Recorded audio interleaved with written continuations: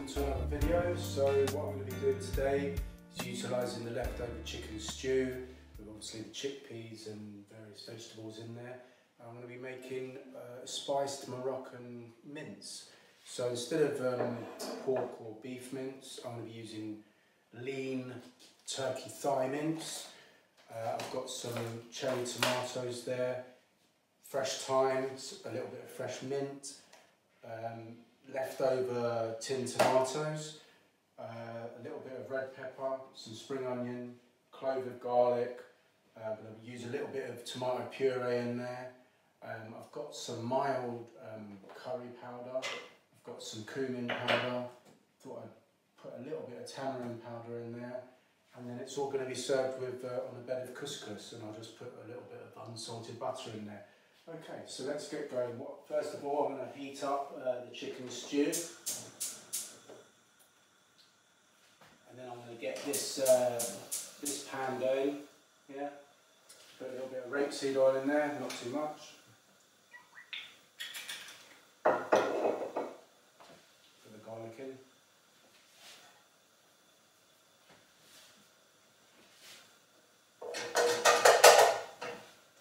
Okay, and what I'll do is I'll put a couple of green peppercorns in the pestle and mortar. A little bit there.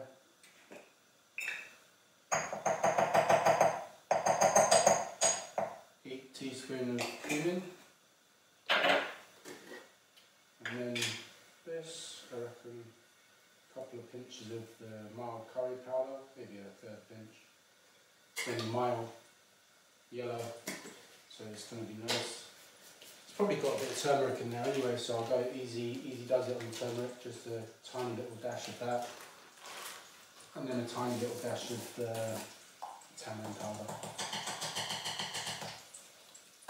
In goes the spring onions.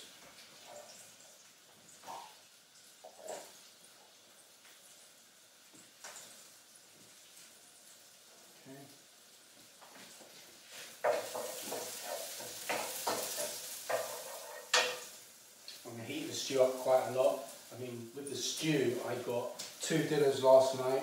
I got 2 full little Tupperwares that I've frozen. Plus, I've got this left over here to bulk out the sauce of the mince.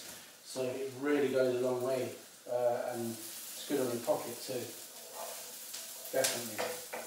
And the chicken thighs just fell off the bone. I've taken out the bones and taken out the chicken skin as well. We don't want to be eating that. Turn that down a little bit. Just going to chop up this red pepper roughly. Probably chop it up a little bit smaller actually, just to speed up the cooking process for you guys.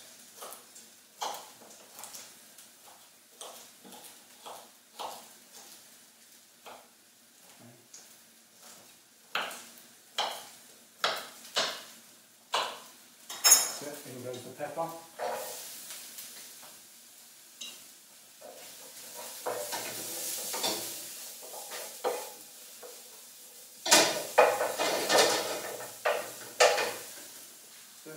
Got some the thyme, left some thyme here.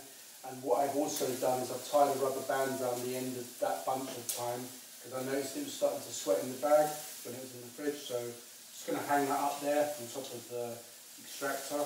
So I'll do that now just to show you guys.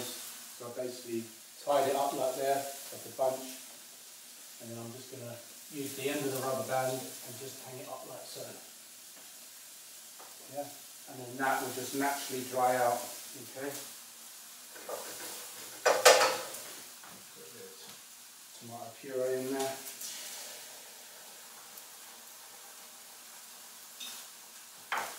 If you find it, like cooking quite quickly in the pan, just pour a little bit of the tomato juice in, not a lot. And also I've pre-boiled the kettle and give it a little splash of that. Not too much, because we've actually got the stew coming in there as well. Just stops it sticking. Okay. It's fine. Put a little bit of balsamic vinegar in there. come back back to this. It's got all my spices in there. Just grind that up.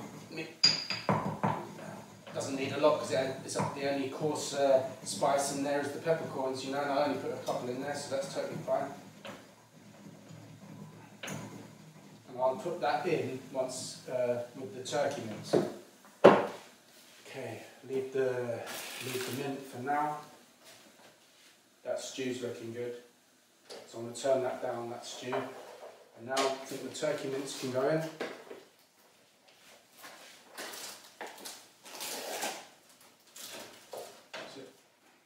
Turkey mince is very lean, and obviously where it's a thigh turkey mince, it won't dry out as much as the breast.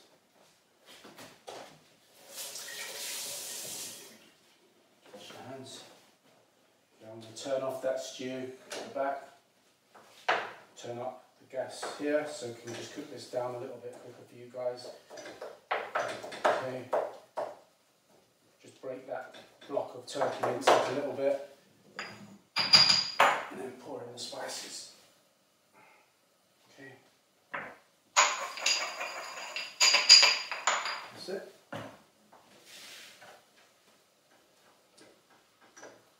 And this is very, very quick dish. You know, turkey mince won't need that. You can cook it down for as long as you want, really. It's it will last. It will go tomorrow, the next day. Freeze it, whatever you want. It's a very versatile mince, and because it's low fat, you don't have a big guilty conscience, you know. So it's all good. I'm going to turn that right up just to get it going. And once that gets going, then I can pour in all that lovely juices of that stew. It's looking good. Okay. Now in goes the tomato. I'm just utilising whatever I've got, so kind of just everything, all my recipes, they're just made up on the spot really, or like I've figured them out like the day before what I'm going to be using, but you know, it's just utilising what I've got left over really, so making do with what we've got. It's not actually sticking to a set recipe that I've found online or anything, you know, it's my own invention. That's it. Okay, so what I'm going to do now is roughly chop these. So that saves a little job, doesn't it? Just getting ahead of the game. These won't go in until like toward quite near the end, because I don't want the skins coming off the tomatoes. I'm just going to almost like warm them through and like, you know, make them a little bit soft. You don't want to overcook the tomatoes. But again, this is going to, by the time I'm adding all these spices and other ingredients, you'll never know that it was a chicken stew. So that's the name of the game, isn't it? Just to try and, you know, make every meal different, taste different from the last, you know. Because I don't want to be eating a stew every day in the week, you know. Keeps things very interesting that way. Okay, that's looking good. So what I can do now is pour in the chicken stew. So, it's got carrots in there, sweet, and the chickpeas and a bit of really softened down chicken thigh, just like almost like flakes. They're really going to complement this dish, I think. Just adds a bit more goodness in there, you know, with the root vegetables. But it's not overpowering it, it's just a little bit, so it's not going to be so predominant in the dish. Yeah, and by the time that's all melted down, that's going to be lovely. Okay, so whilst that's cooking down, I'm going to just do the couscous, I think. And then we're almost there. So in goes like a couscous. Yeah.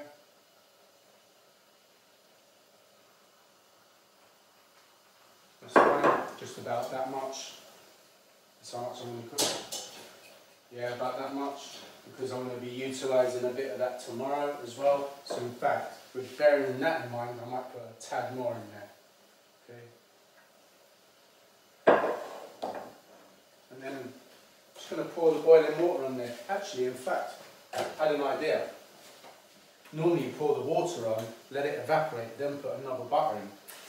But I just thought, well, why don't I put another butter in there first, and then put the boiling water on top, and then it will just almost like help melt the butter, right? Well, I've never done it before, but in theory it should work. And then just cover the couscous like so. Put the Pyrex lid back on, give it a little shake like that. In fact, we can just leave that there for you guys to see. That's just going to literally soak up all that water. Yeah. So this is looking good now. You can see that. Looking good. Now I think it's almost done. I mean, it doesn't take long. I mean, you can cook it down for, you know, at least another 20 minutes if you really wanted to, but because for the sake of the video, I mean, like, we can eat this in like 5 minutes. Yeah? So all I'm going to do, just put those the cherry tomatoes on top, cook it down for another 5 minutes, and whilst that couscous is soaking up that water, it should all be done at the same time. And I'll show you a picture once it's plated up.